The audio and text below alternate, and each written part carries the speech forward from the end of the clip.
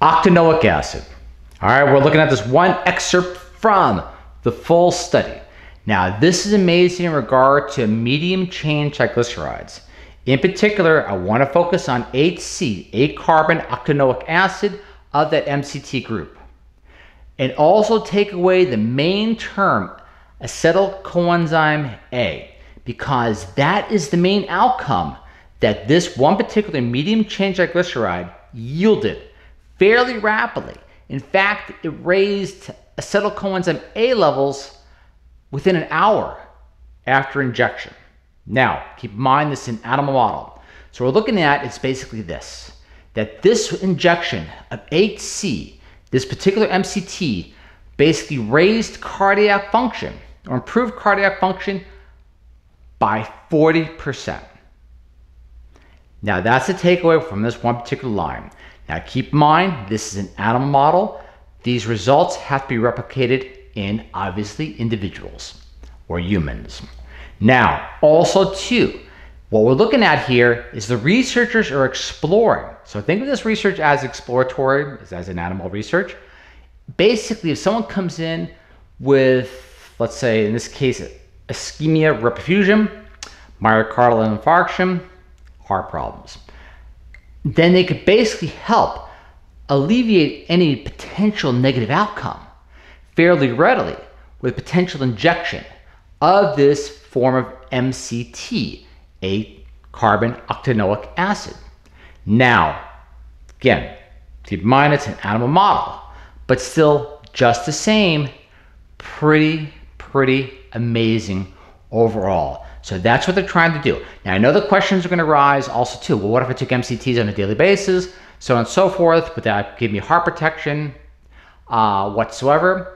And also too, if MCTs work that well and raising the acetyl-coenzyme A levels, how would that help with my energy levels throughout the day, especially potentially if susceptible to fatigue or strain or duress or so on and so forth. That's outside the scope of this particular study, but yet very good questions just the same, because you could draw a potential correlation, even though without the proper studies, it's difficult to draw a causal relationship between that. But still, let's get right into the research as follows and read this one excerpt. Then we're going to go into the public release. As we begin, these results indicate that HC significantly improved cardiac function by approximately 40%. That's from the full study. I'll have links for you to go to that as well, which is fully published. Great study. Quote, now into the regular public release. Treating heart attacks with a medium chain fatty acid.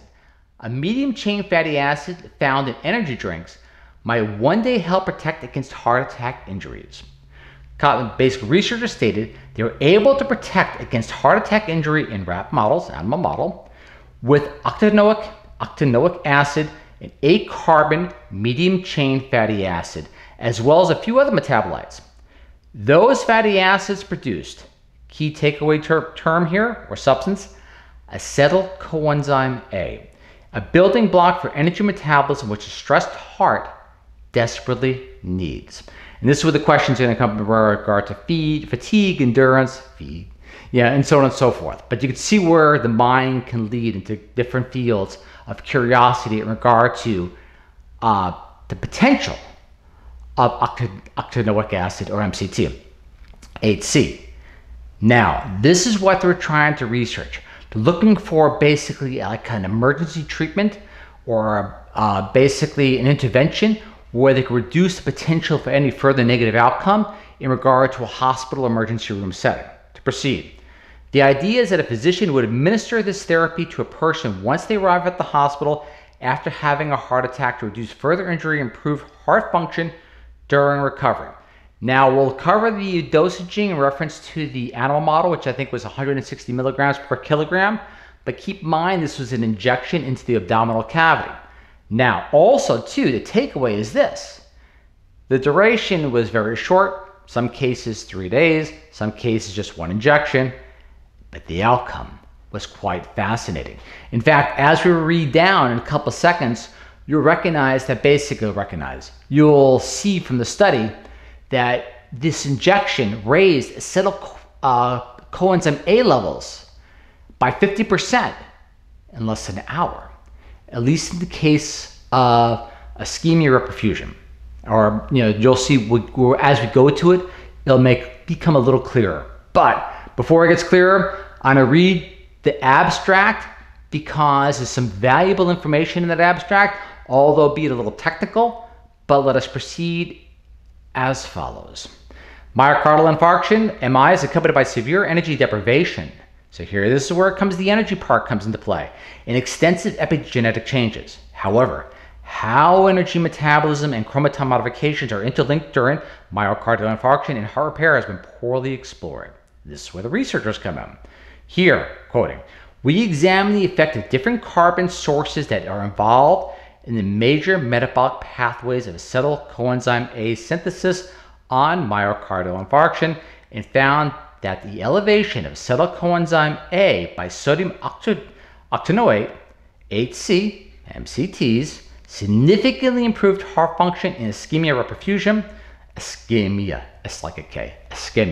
reperfusion rats. Mechanistically, HC reduced IR injury by promoting histone acetylation, in which in turn activated the expression of antioxidant genes and inhibited cardiomyocyte apoptosis.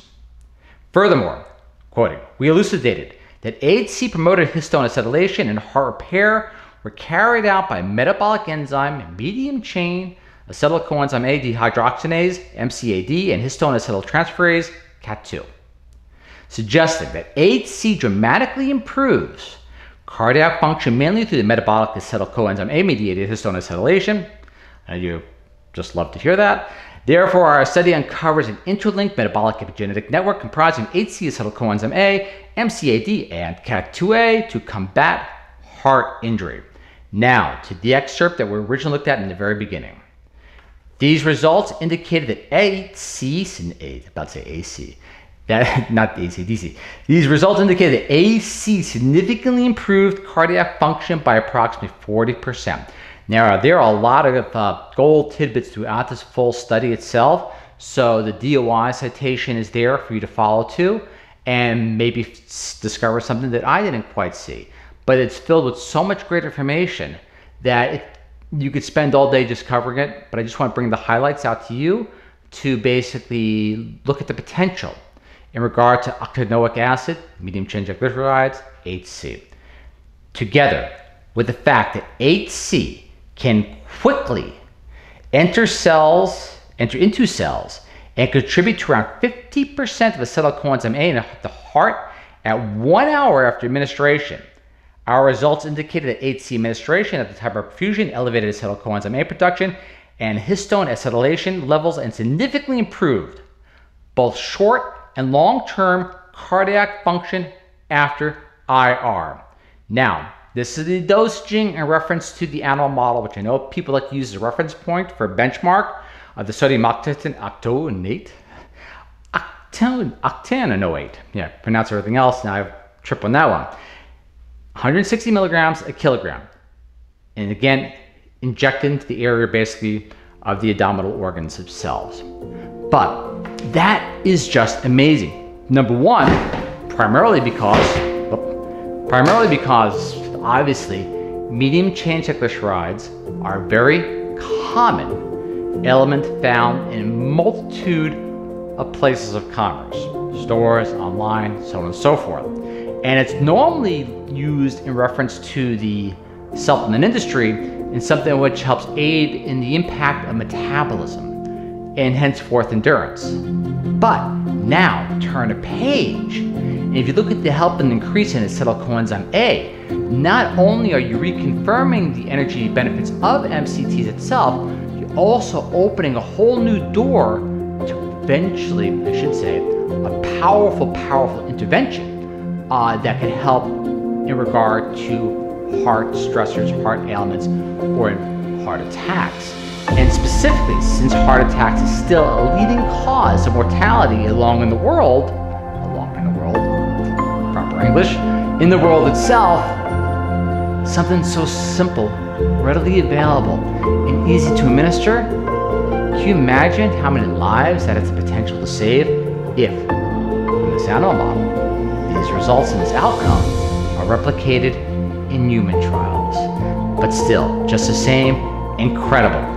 As always, I know it becomes kind of repetitive, but still every week it needs to be said. Gratitude to the researchers. Wonderful, wonderful exploratory research. I hope yields great benefit in the future. And two, as always, again, we're still moving locations, a little challenge in the lighting, challenge in the sound, but even more so just the same, I am humbled that you watch. Catch y'all next time. See you then. Bye.